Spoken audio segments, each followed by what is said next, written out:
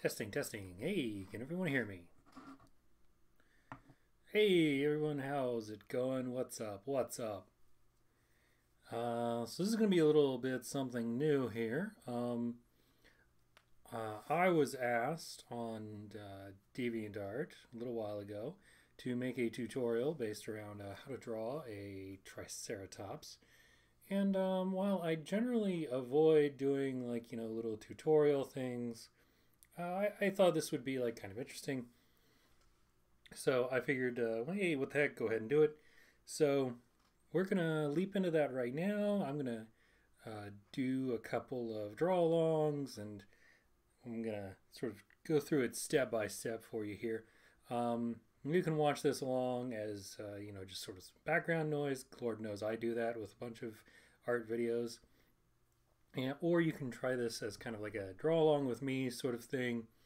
Doesn't really matter. It's up to you. This is supposed to be a hobby. It's not. Let's not get too stressed about it. But if you are going to do a draw along, here is one recommendation that I very, very strongly suggest you do. I want you to, as soon as possible, go down to your local toy store and pick yourself up a little toy Triceratops. And it doesn't have to be anything fancy. It doesn't have to be expensive. I think the one I got here is I don't know, like $2, $3, $4, something like that. But just something to have and to hold and to exist in three-dimensional space and be able to rotate around as you need for whatever angle that you're going to draw your Triceratops from.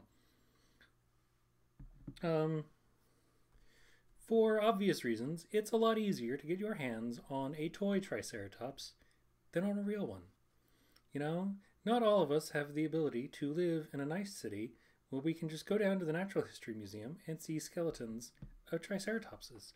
And even if we could, we might not be able to look at that Triceratops skull from any angle, or not just the skull, but any part of that Triceratops. You might not be able to see it from any angle you want. You might be limited only to a couple of different angles that whoever it was put the museum display up thought were appropriate. And you know what? That's fine on their part. I'm not knocking any museum people, but I think that having your own little model is really beneficial for things like this. So we're going to start here with some of the fundamental shapes, and I'm going to take a good long look at my little model Triceratops here. And while you can't see it, I also have a picture of a skull pulled up on my other monitor. And I apologize for my squeaky chair.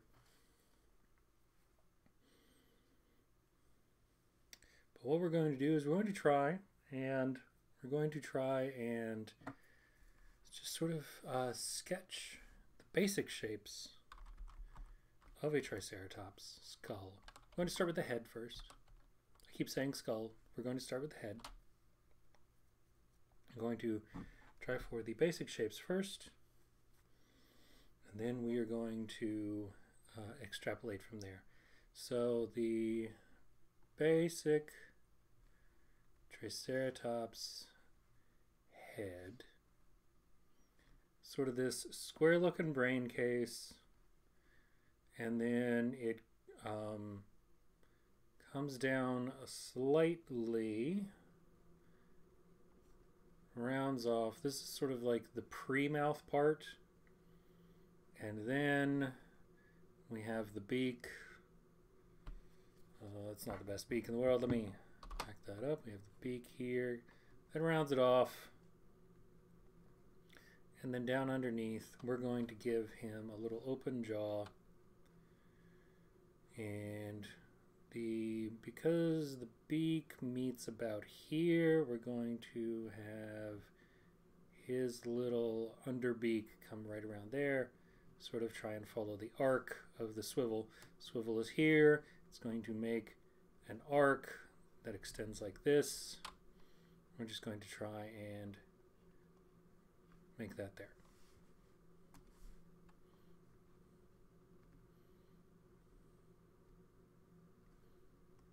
Clean it up a little.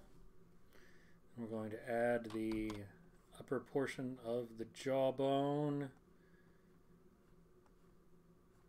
All right. So this is sort of our basic shapes here. This is the cranium and the mandible of our Triceratops, but there's a couple of things we're missing. Astute viewers will notice we're missing two, well, three, or perhaps even four very important things that the Triceratops has that most other dinosaurs don't have, or that make it very distinctive. Three things are the horns. Triceratops has a kind of shorter little stubby horn coming out the nose here. And then he's got another horn that comes out over here. It comes out over the eye. The eye is about 2/3 back on our little square brain case here. So 2/3 back is going to be right about here. But it's not flush. It's not flush with this line we gave it earlier. It's actually raised on a little ridge. It gets its own little ridge, comes up, kind of peaks above the eye, then goes down. That's pretty rough at the moment, but that's okay. And the horn actually sits slightly behind the eye. This is where our base for the horn is going to be.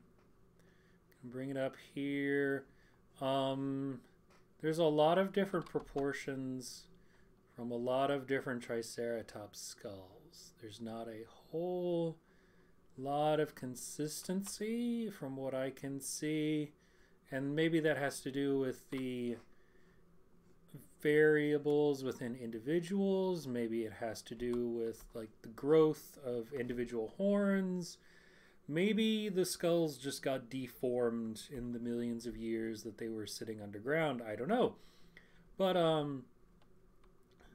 you know, get a look at a lot of different Triceratops skulls and just sort of get a feel for the proportions and just kind of go from there. There's not really a, like, as long as the basic proportions are down and it kind of basically like pulls forward, you're not really going to be doing too much wrong with Triceratops skulls.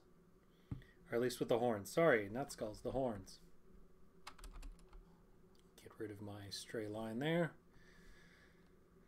We're going to go ahead. We're going to do the second one here. I'm going to try and make it look like it's kind of in the back a little. It's a little bit not as like it's okay if it's a little off from the other one. That's okay. Because of perspective and things, it's gonna look a little bit different anyway. So what we're gonna do now, those are our horns. We're already starting to look a bit like a Triceratops here. Those are our horns. What we're going to do is we're also now going to add the shield or the frill. I've heard a lot of people call it a frill. I like to call it a shield. Sort of like a, you know, an old Arthurian knight. We've got the swords and the little dagger, and then we've got the shield, and that makes it a knight. So it's gonna come back here, and we're sort of looking to double the length of what we already have. So we've got this here, and then we're looking to double that, and that's gonna take us all the way back here. I've got it flared a little too much. I'm gonna have to rotate my thing. Sorry for anyone who's trying to draw along. I just gotta rotate that there. Okay, so it does kind of pull it back a little bit. You will notice as you are drawing that you may wind up overemphasizing the shield. And that's okay, because if you do find and you are overemphasizing the shield. If you're digital, you can do this digitally, or if you're traditional, you'll probably have to erase, but you can make it slightly less than half. Actually, my proportions may already have been messed up. But anyway, if you make the shield just slightly smaller than half, that might fix any kind of optical effects there. Is the thing you encounter sometimes in art, sometimes the mathematical, well, what the math says is not actually how the eye views it, so you kind of have to sort of make judgment calls and kind of deform things a little bit this way and a little bit that. I'm going to add some to his beak here. I don't know why, I've decided he's a he. There we go. Just let us know. Remind us in the future. It's a he.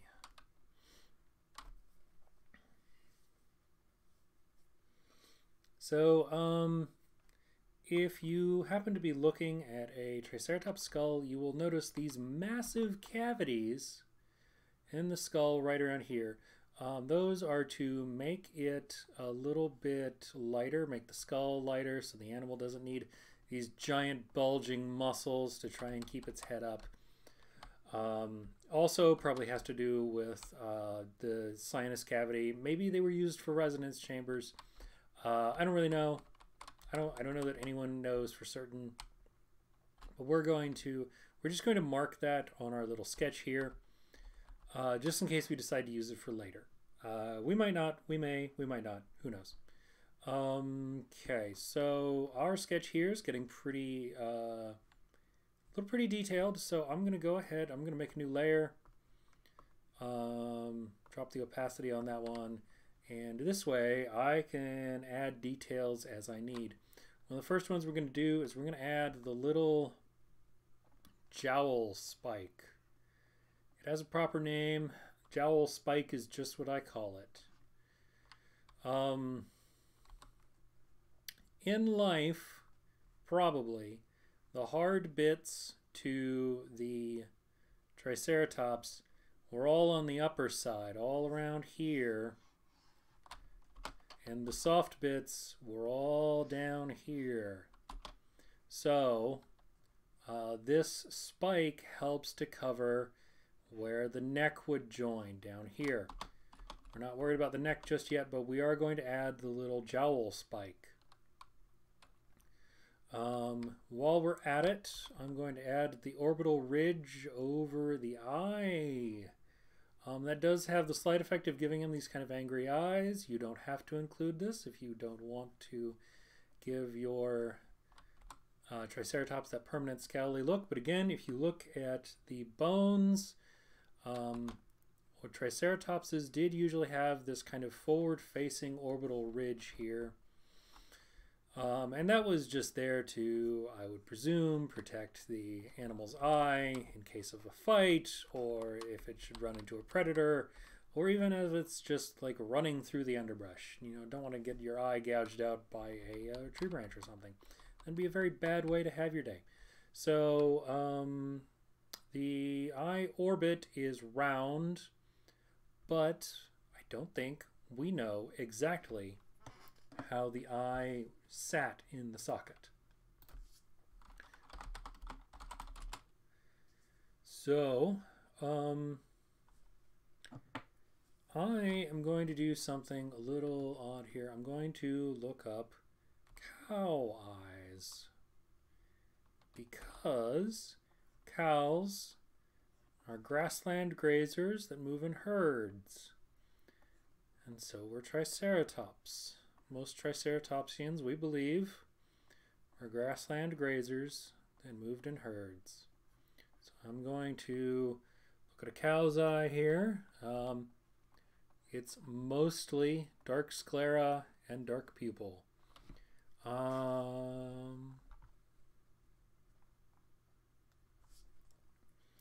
There is some lidded overhang. It's a little too big at the moment, so I'm going to go ahead and shrink her down again. I didn't do a good job of staying inside my own eye socket. I drew the eye socket and then I didn't stay inside it. Oh well, that's me, I guess. Never can follow rules, even if they're on my own. Even if they're on my own, I can't follow them. I'm going to give him a little underline here. Da, da, da. It's not real important at the moment. I'm just doing this. Partly as a guide to give the sense of there being flesh there, and also, you know, partly it's fun. Partly just because it's fun. You know, it's art. It's supposed to be a little fun. It's okay for it to be a little fun. Just do a little something just because it's fun. Okay. So, we're also going to come back to the shield here. Again, if you look at your examples of ceratopsian skulls, or if you pick your little toy up, you might see that right behind the jowl spike here, this thing I've been calling the jowl spike, there's a little recess. Like the frill doesn't do like this nice line I've been doing here. It actually comes back in and then connects back with the jowl spike. And so there'll be a little gap here. And I don't quite know what it is. Maybe because the shield is trying to meet with the rest of the skull, and it has to like close real tight with that. And then the jowl spike is just a little extra protection. I don't know. So we're back here, and we're back to real like the flare of the shield here. Now this was kind of bumpy. I don't know how else to put it. It's kind of bumpy. It's just got these little ridges and protrusions on it. Some places, like I'm doing right, like some depictions you'll see like I'm doing right now, where they're really just kind of bumps that don't really like have any kind of pokey, you know, like they're just bumps in the skin or the ridge. Some have a little, do like this, and they'll have like a little bit of bone or keratin or some other hard substance poking up out of the ridge, poking up out of the skin. You know, make these little like bone studs, I guess. If it were a turtle, you'd call these the scoots, but it's not a turtle, so I don't know what you'd call them. And then some depictions go even further and have these kinds of like broad spikes coming out of the shield. So what we're going to do for this one actually is we're going to do all three. As you can see, we're going to adopt all three depictions for the intention of just showing off. Like, I don't know, you could imagine a world where the Triceratops little scoots just start as little bumps down here, and as they get further up the shield, they get a little bony out here, kind of project a little bit. Then finally they come to these big spiky bits. Spiky bits. Yeah, there we go.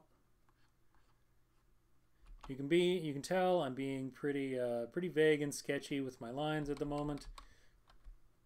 And that's by design. I'm not really trying to get too detailed, too accurate at the moment. I'm just trying to come in here and kind of clean up my line work a little bit. So I'm gonna come over here to where the horn meets the brow. So in the skull, this is all kind of one piece. It all just kind of flows together like this. So I'm going to keep with that theme and I'm going to give him a little bit of exposure here. It is commonly accepted that these horn tips were exposed to the elements. Maybe not directly. There may have been some kind of antler surrounding them or something like that, but it is generally accepted that these bony bits were exposed to the air so that he could poke people with them. So you can see here I'm doing like this kind of fleshy socket that it sits in. I'm sort of expanding on the brow ridge. That's just to like really emphasize that this is different from this. I'm gonna bring back my undersketch there. I'm gonna bring this up.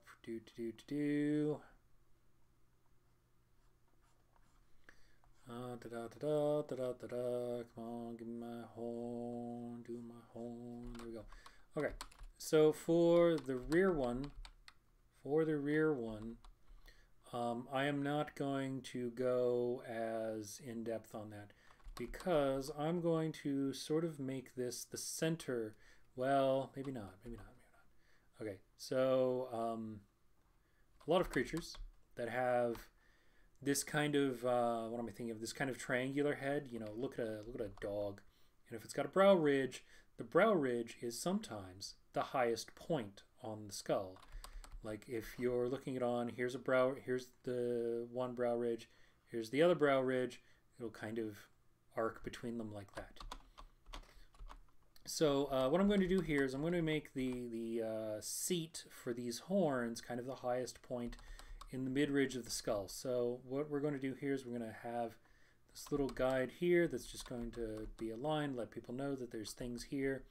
And then we're going to do this. We're going to make another little like fleshy socket here, and I'm a little too high up. I'm a little too high up there, I think. I'm going to try and bring that back down. How does that look when I turn the sketch off? A little too much. Okay, so if you're drawing along at home, don't do like me. Plan this out a little bit better. I would say it's probably safe to make the far one a little lower than what you had intended. A little lower, and then the closer one, simply because of perspective. Going to finish out the horn here.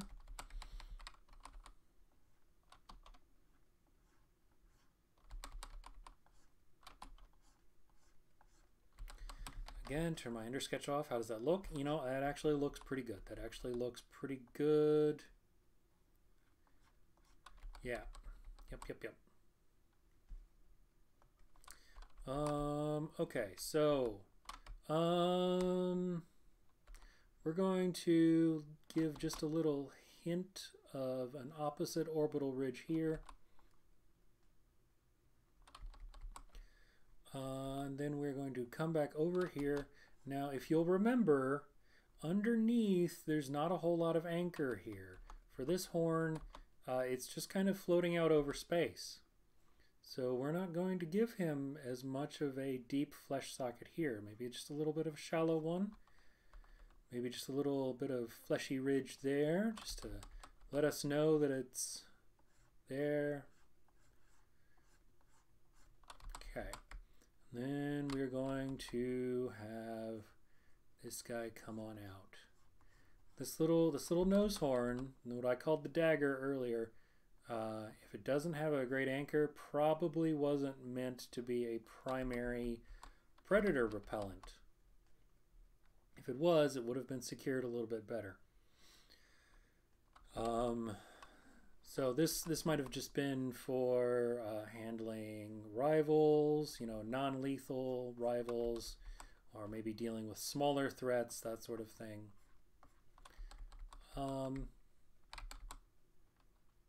So anyway, again, now this part you're probably going to want to pay attention to. A lot of toys, especially a lot of toys that are based on older designs, will kind of get the mouth wrong on your Triceratops.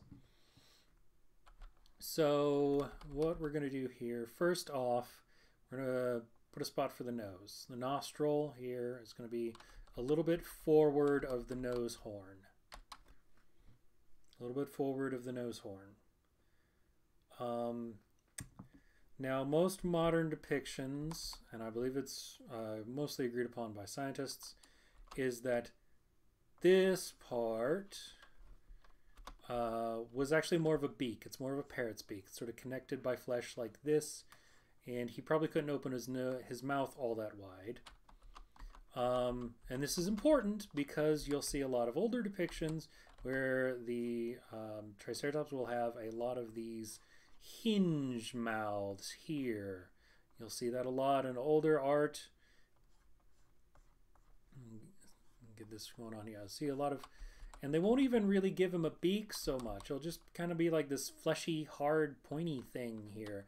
We're not going to do that. We're not going to do that. We're going to try and conform. We're going to conform to consensus, and we are going to accept that people probably know more than us, and we're just going to take the beak on faith. We're going to take the parrot beak on faith. I don't recommend this for everything. For a lot of paleo art, I do recommend you do your own research, but I'm kind of stupid, and I don't really want to spend all night asking myself and the internet whether we know for certain what mouth parts a Triceratops have, and how do we know? So I'm just going to take it on faith. You don't have to. You can do all that questioning if you want. Or, you know, you could just go ahead and give your Triceratops that kind of hinge jaw. That's up to you. It's your Triceratops. Okay, so again, I'm going to give him a little bit of a flesh overhang here. Not for any particular reason, just, I don't know, just kind of feels right.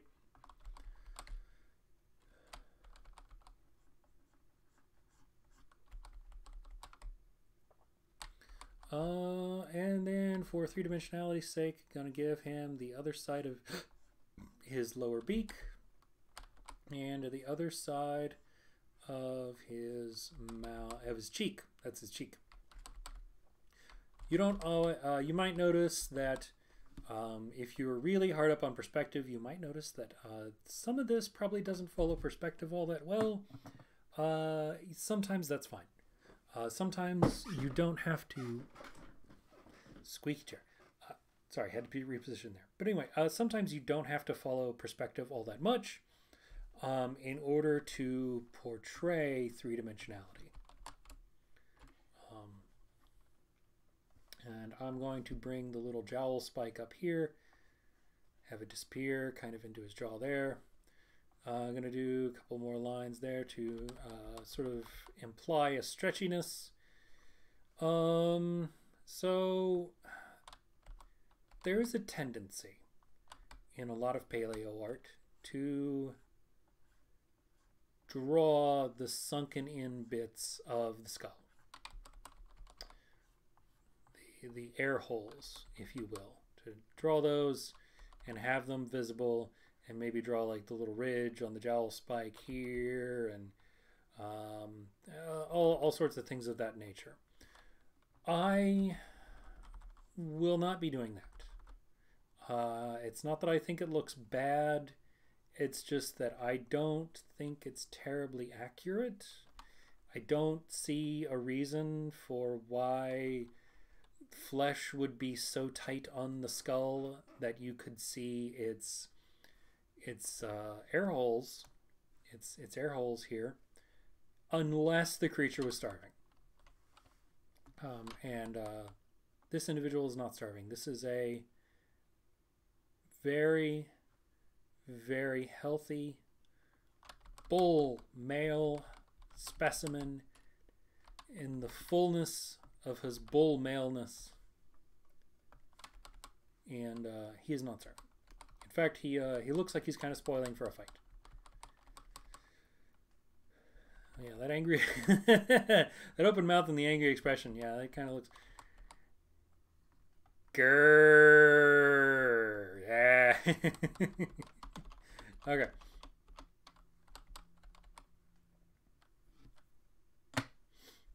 Let me get a sip of soda here.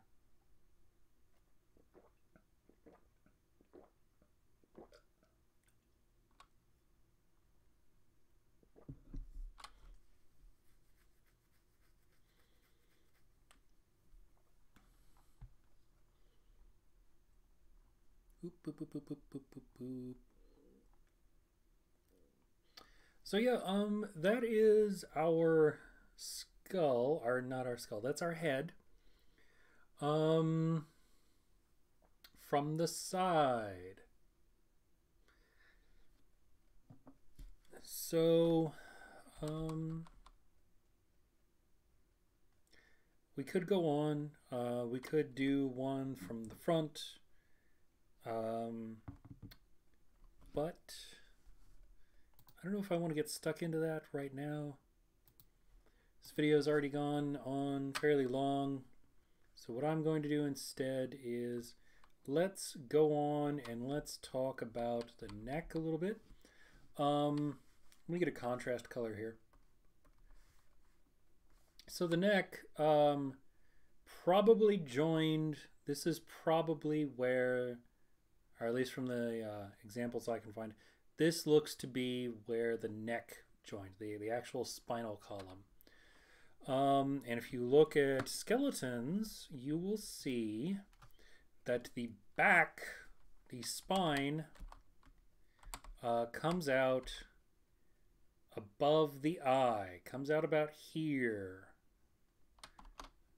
comes out about like this, which means under this frill, it's got to go this way. It's got to come on, frill, shield, whatever. It's got to come down under this way. Under the shield, it's got to come down, kind of arc down like that.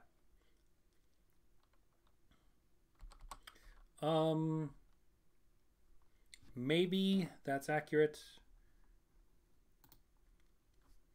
Oh wait, no, I found one that's even better. Okay, okay. Found a source that's even better. What we're going, and what it does is it angles through the shield like so.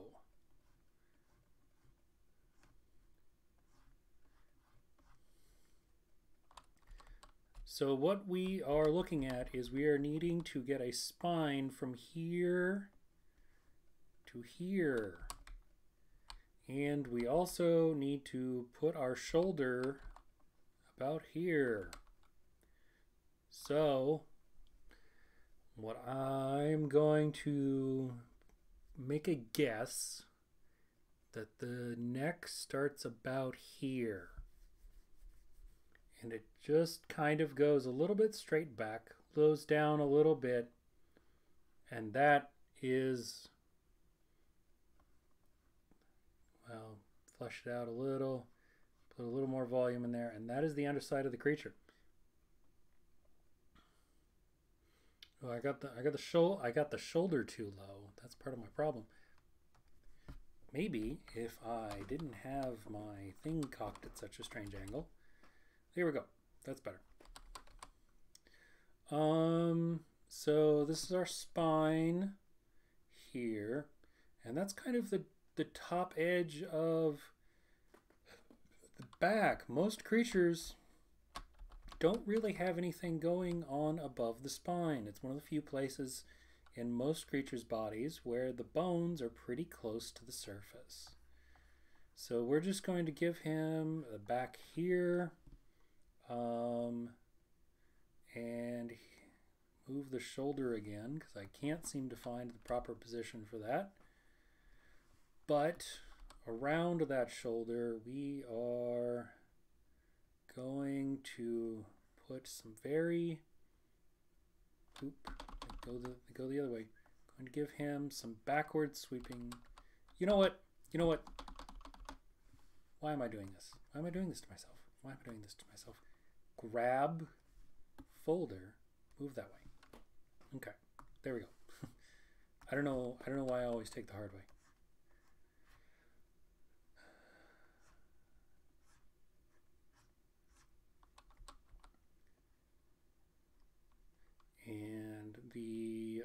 upper arm kind of goes backward at an angle like this, and then the inner arm, or the lower arm, comes forward.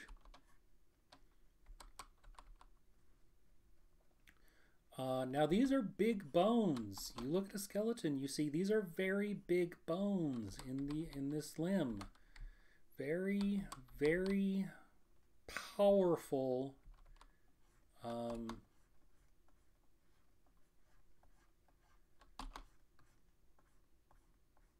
Very, very powerful. What's the word? Very powerful limbs. So very big bones means they've got a lot of big animal that they're moving around underneath them. The back here will continue on up because most depictions of the Triceratops have them kind of splayed forward. They're kind of leaning forward as if about to lunge. The knees come to about here.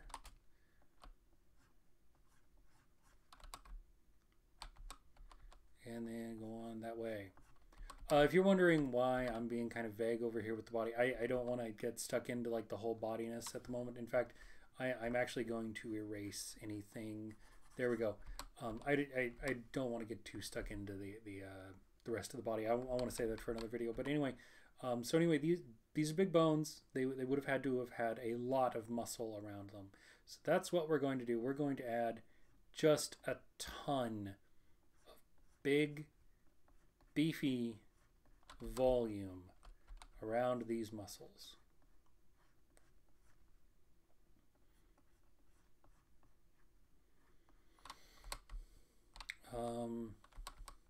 Ceratopsians walked on their splayed toes, but in my opinion, I think that the closest foot you're going to find to a ceratopsian, the closest modern analog, is going to be a rhino foot, and they're kind of lumpy, a little bit, honestly. Frankly, you know, that's okay. They get the job done for the rhino, and you will never hear me talking bad about a rhino. Ever. Because rhinos are fucking big, man. Whoops, I should edit that out. Because rhinos are big, man. I know these don't look so great at the moment, but gonna add a little toe. We're gonna add a little toenail here. Rhinos have them.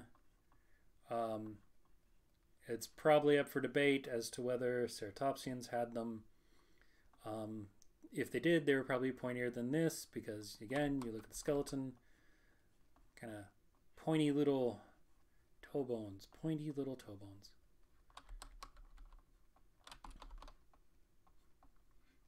And we're going to out here. All right, this is mostly just going to be a pad here. In fact, might even make it look kind of softer.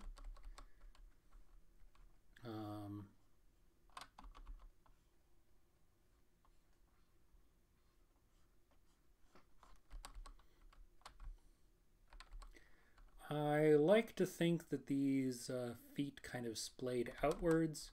They kind of went like, yeah, but also, yeah, on the other side. So we're only going to draw a couple of little toe claws on this side. Maybe just the two.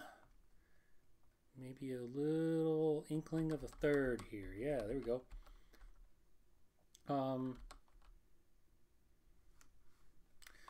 And we're going to erase our little spine there. Yeah, and we're going to also erase this one.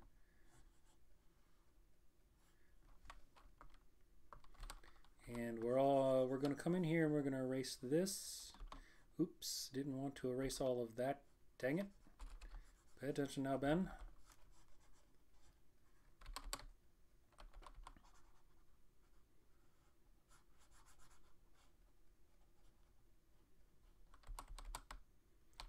So this is really just going to be about detailing. I'm just going to add a couple of details here to kind of make this look more like an elbow equivalent and add some details here to make that look like a wrist equivalent.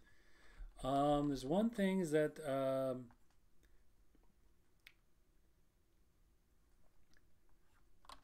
Triceratops had a massive scapula, a shoulder blade. And that is this giant thing right here. And I'm just gonna add volume until I think it looks right. Yeah. Yeah, we're starting to look pretty good there. Erase that a little.